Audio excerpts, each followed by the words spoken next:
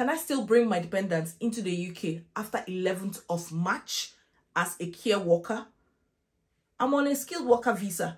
Can I bring my dependents into the UK after 4th of April? How do I know whether my company's license has been revoked? I've not received any letter. How can I find out whether it has been revoked?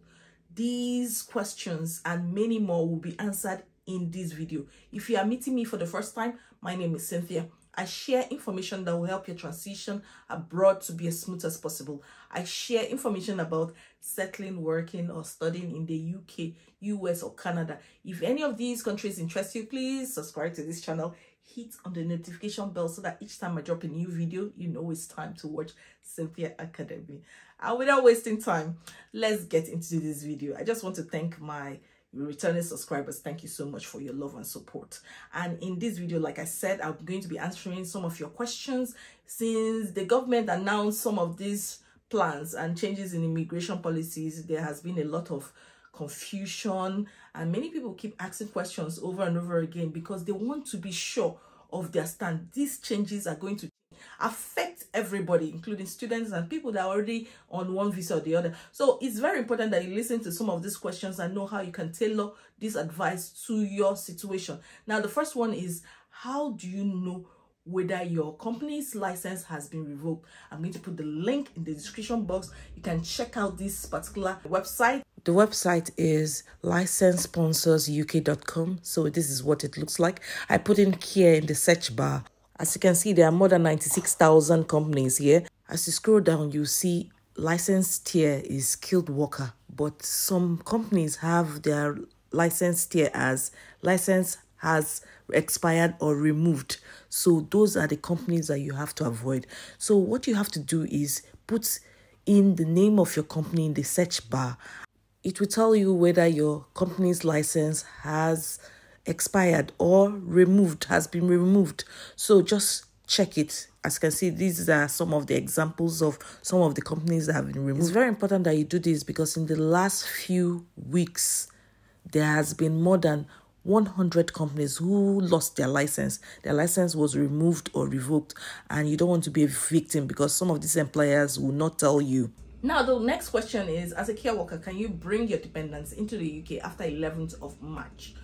No, you can't bring your dependents into the UK if you got your COS and your visa approved after 11th of March. It is the date you submitted your visa that actually matters. So if you submit your visa application on maybe 10th of March, a day to 11th of March, you are likely to bring your dependents after that. But if you submit your visa on 11th of March, even if it's just 1 minute, midnight, it's over. It means that you can't bring a dependent into the UK. And that is what the law says. If you're already in the UK as a care worker, and maybe you just want to switch to another visa, then you can do so and still bring your dependents. Remember that the law affects only those who want to apply for that visa option. So if you get a COS and you think, oh, I got my COS before 11th of March, therefore I'll be covered or protected, it doesn't matter. You are not going to be protected. It is the date you submit your application, your visa application, that actually matters. So bear this in mind as you are hurrying up trying to get your COS. 11th of March is around the corner. Just make sure that you submit your visa application before 11th of March so that you can be allowed to bring your dependents into the UK. The next question here is, hi Cynthia, thanks for the update. Can you please confirm that the ban of bringing dependents from 11th of March will only be for skilled occupation code 6145 and 6146? All other skilled occupation codes for physiology, doctors, nurses will still be able to bring their dependents to the UK post 11th March. I have just completed my master's. I'm looking for jobs as we speak within the NHS, and have already got family as student dependents here with me. I am worried if these rules change will impact me looking for 2217 jobs. Further, if I find a really something above will I and my dependents still get IHS exemption as NHS healthcare workers? You can see he's looking for a job under the code 2217, and that's medical radiographers, and they are covered. They're exempted from IHS fees. And also, you have to understand that if your code is not 6145 or 6146, you are not going to be affected. You can still bring your dependents into the UK if your code is not any of these two. So I'm talking about 6141, that's nursing auxiliaries and assistants. You can still bring your dependents into the UK. 2217, you can still bring your dependents into the UK. I'm going to just flash all the occupations which you don't need to pay for IHS. You know that IHS fees is going to go up from 6th of February to 1,035, which is a lot of money. If you qualify under these codes, under the health and care visa routes, you don't need to pay for IHS fees. So don't be afraid. Don't be afraid at all. Just take your time, look for a job. I pray you get a job before your visa expires and you'll be fine. So everybody relax. Relax, guys. It's not the end of the world. Something has to work out for you.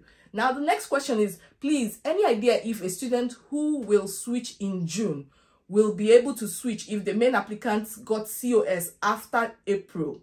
The main applicants works in NHS as a nursing assistant. Thank you.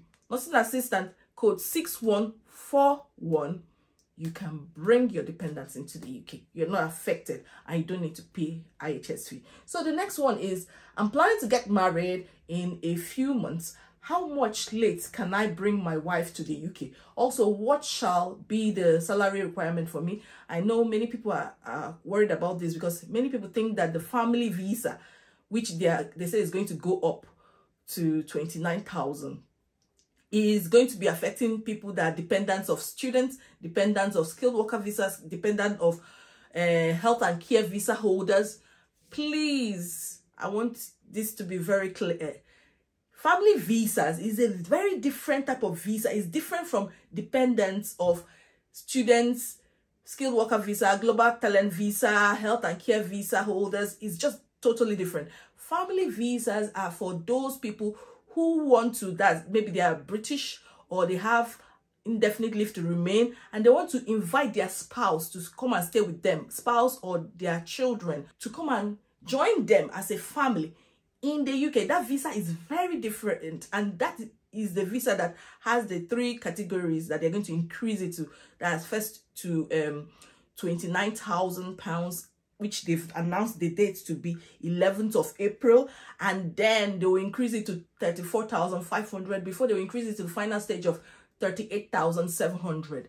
So you don't have to worry. If you already have your visa approved under the skilled worker visa option, you can bring your dependents anytime. Remember that your dependent's visa is linked to yours. That's very important to know, that it's linked to yours, as well as the fact that whenever your own visa expires, that's when your dependent's visa will also expire. So you can bring your dependents. It's always advisable to bring your dependents early. You can still bring your dependents after the date 11th of April. I think that's the reason why this person is, and 4th of April, which is the date that the minimum salary threshold will go up from 26,000 to 38,700. If you've already gotten your visa, you won't be affected by these dates. So you don't have to worry at all. You don't have to be concerned. The only people that are going to be concerned are people that are outside the country that want to apply for a skilled worker visa, and they're applying after 4th of April. If you're applying after 4th of April, just know that your COS should be 38,700. But if you're a student, I explained what entrants are. If you're a student or you're under the post-study work visa, you qualify as an entrant. And what that means, that there will be a discount on the existing minimum salary threshold of 38,700, and the discount is 30%. So if you do your calculation, you find out it is £27,090. That's the minimum salary you should have on your COS for you to be given to qualify as an entrant and be given a skilled worker visa. Also note that if you are under the health and care visa, there are some exemptions to that particular minimum salary threshold of 38,700. Teachers, that's people in the educational sector, health and care visa, you don't need 38,700 COS before you can be allowed to get a visa under the health and care after those dates they've announced. So that is sorted. It's also important to note that for entrant, you only qualified for 4 years. So this is something you have to bear in mind. And the truth is that many companies are giving COS now. I'm talking about non-health and care visa options. They're giving COS because that increase, 38,700, is a lot. In fact, for some companies, £27,090 is a lot. So they're doing their best to see if they can recruit as many people as they can now, so that they can save costs. So that's something you have to consider. If you need a job, please apply. Make sure that your CV passes the ATS system by including keywords, and make sure you score above 85.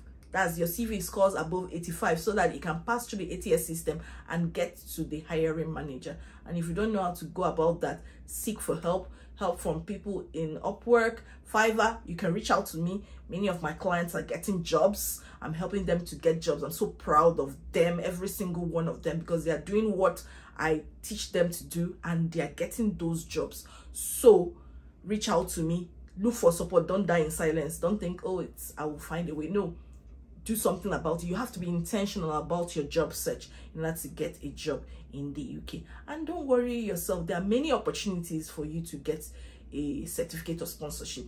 Right now, I noticed that there is this delay in the government issuing COS, and I feel I need to let you know that you can tell your employer that's to try the priority option for COS, so that they can generate it faster. That one, it takes like how many working days? 5 working days or so. I can't remember. He or she has to pay for it, and if they pay for it, it's going to be faster. The COS will be generated faster for you, so that you can use it to apply for your visa as soon as possible. If you're a care worker, apply for your visa before the 11th of March, so that you can be able to bring your dependents afterwards. I wish you the best. Remember to like, share, subscribe.